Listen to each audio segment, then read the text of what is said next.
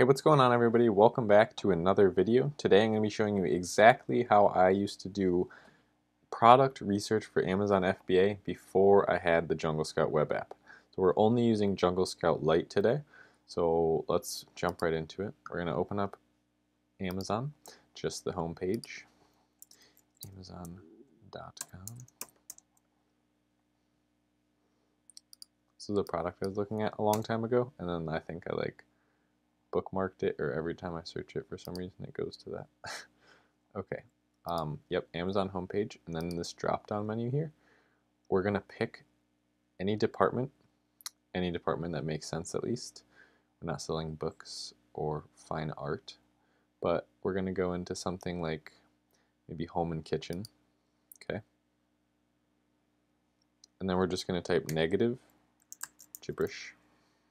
What that's gonna do, it's gonna pull up everything that what you typed isn't, and since what you typed isn't anything, it's going to pull up everything. Does that make sense? Following along here? If you've already seen that method, don't worry, because it's still different than just that. That's not everything.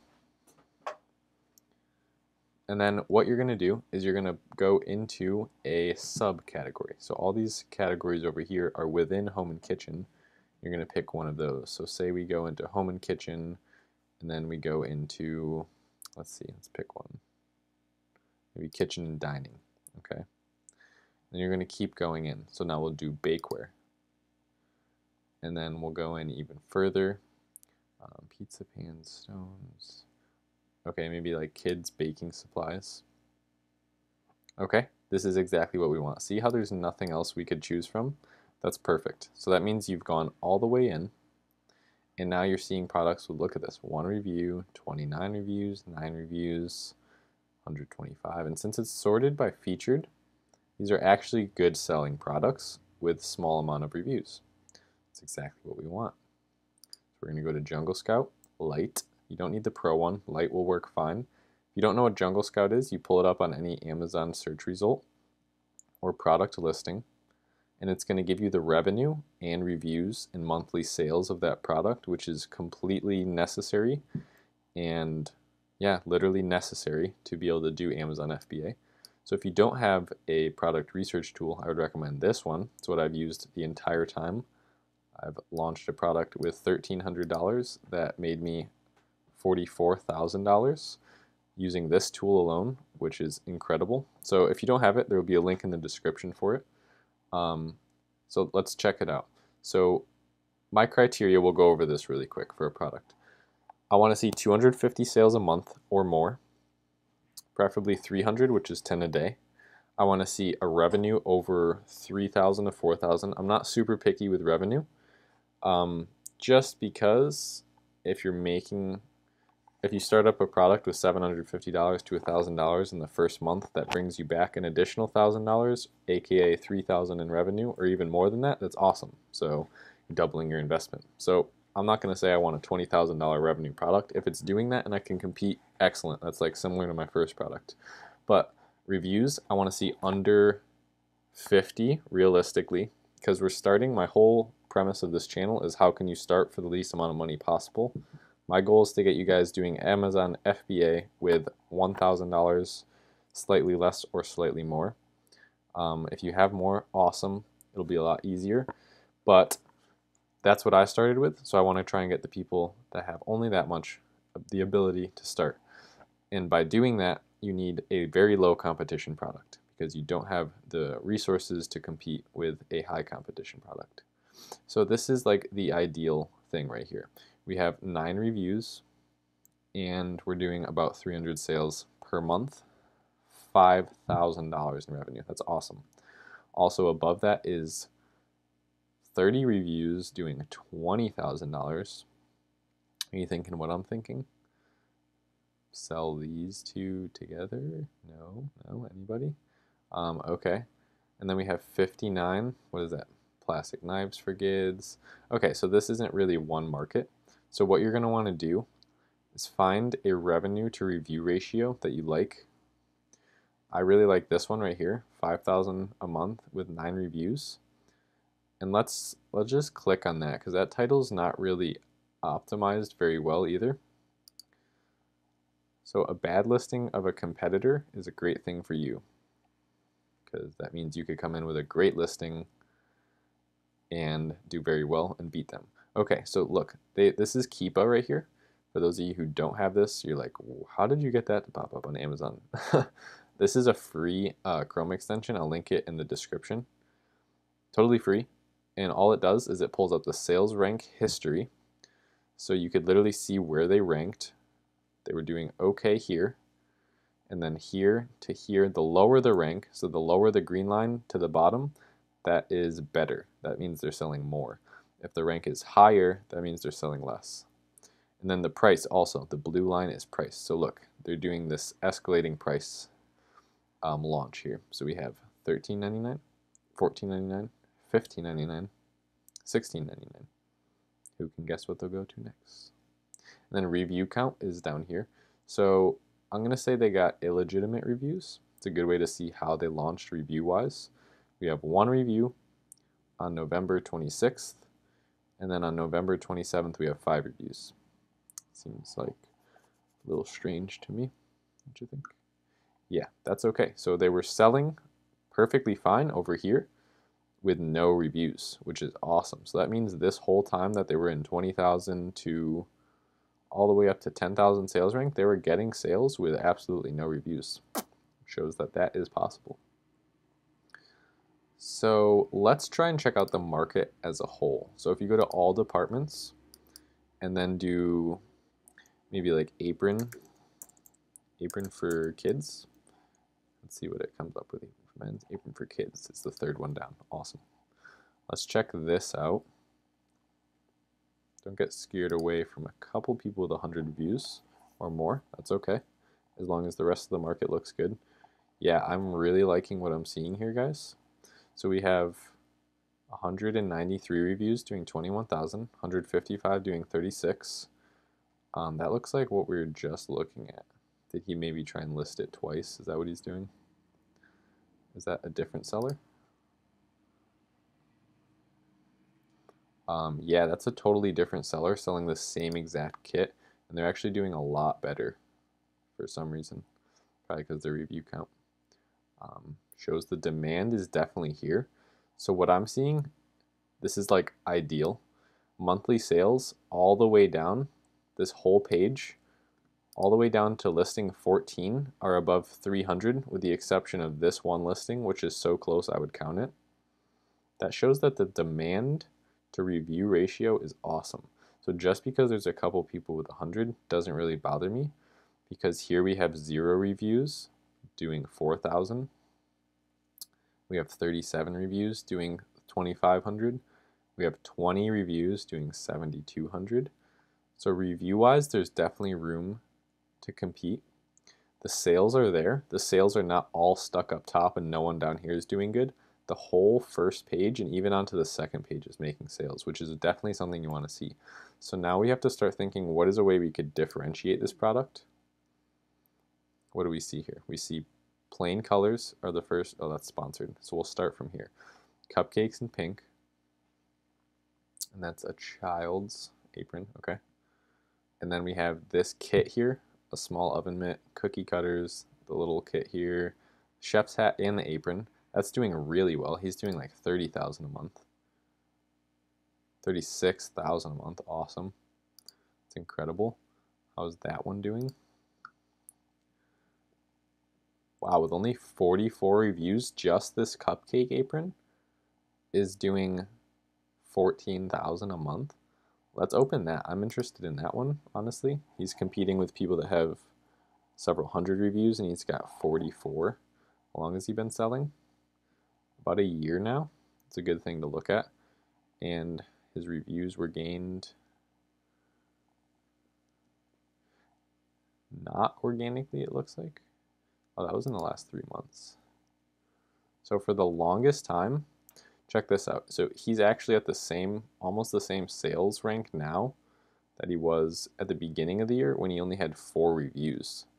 5 reviews. He's doing the same, pretty much the same numbers. I don't know why I'm pointing because that's, I'll do it with the mouse. But yeah, from here to here, all these sales are with 5 or 6 reviews.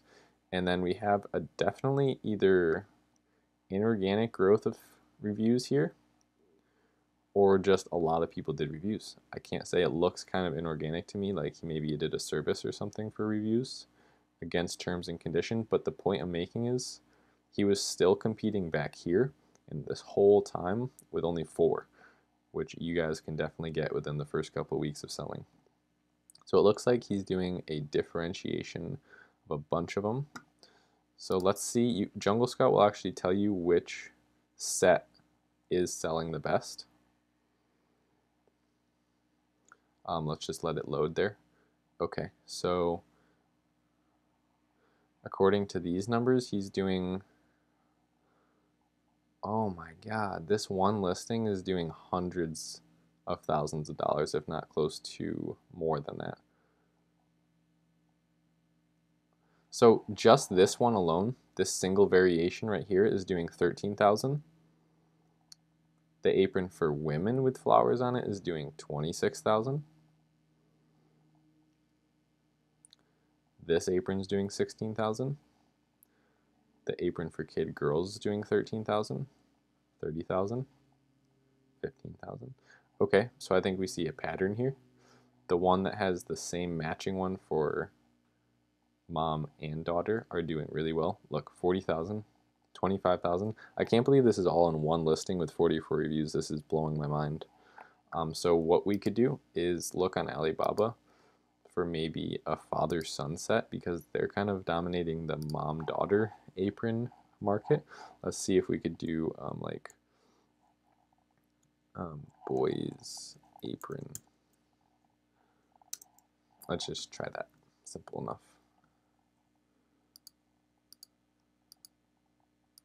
Okay, custom painting apron for boys. So that means you could put your logo on it, or you could design what it looks like, maybe a design from Fiverr, a custom one with trucks on it or something. So it looks like it's about 30 cents to $1. That's awesome. And it can be customized right here. Fabric color is customized. Custom drawing painting. Okay, let's see. So there's one with Mario on it. And looks like all of the colors you can get are right here. So this is a fully customizable one. And it says minimum order quantity is 500.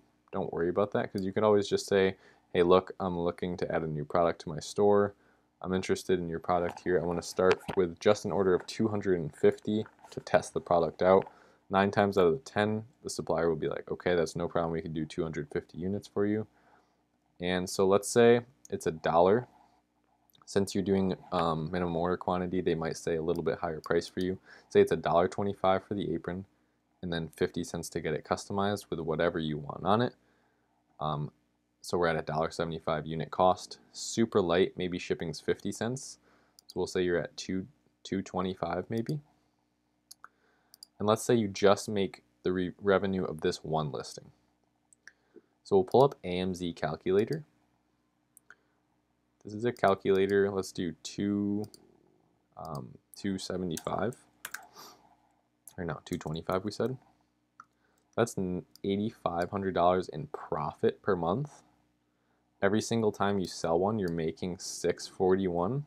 In addition to this, so you're actually making $866 per unit every time you sell one of these. And he's selling how many per month?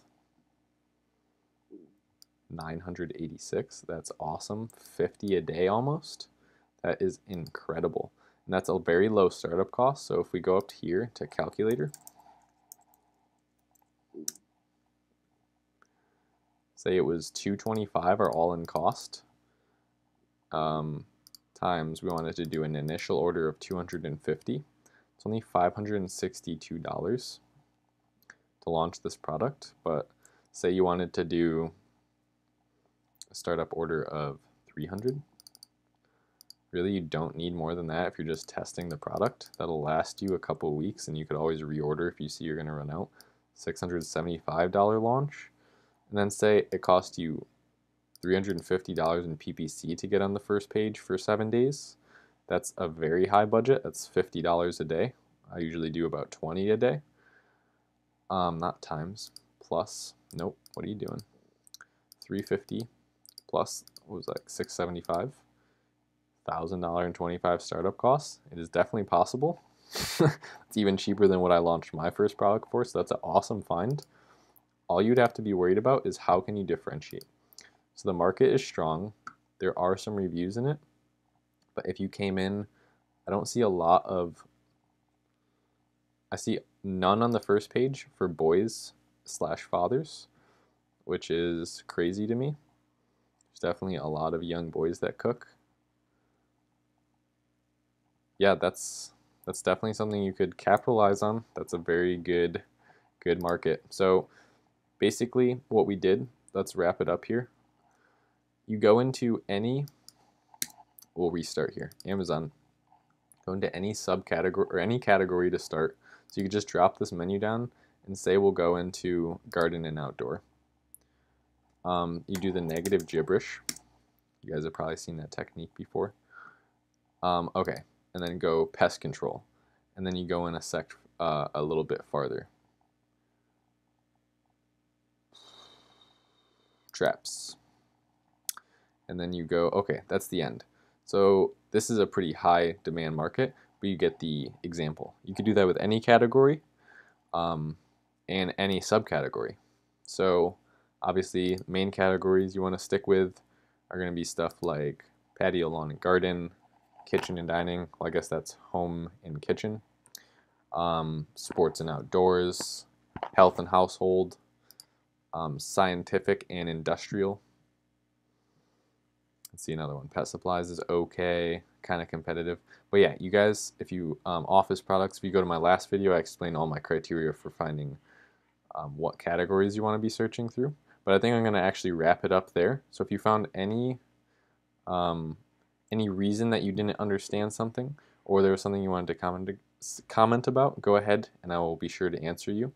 But if you haven't subscribed already, also do that. Hit that up. Hit the little bell button will be pretty nice so that you get notified whenever I post videos. But yeah, other than that, that's pretty much it. We found an awesome product. This I will definitely be looking into. You can look into it as well. You just have to figure out how to differentiate. So if you could get maybe the kit, the boy's apron, the dad's apron, I think you could have a very good listing for a very cheap startup. So other than that, I'll see you guys in the next video.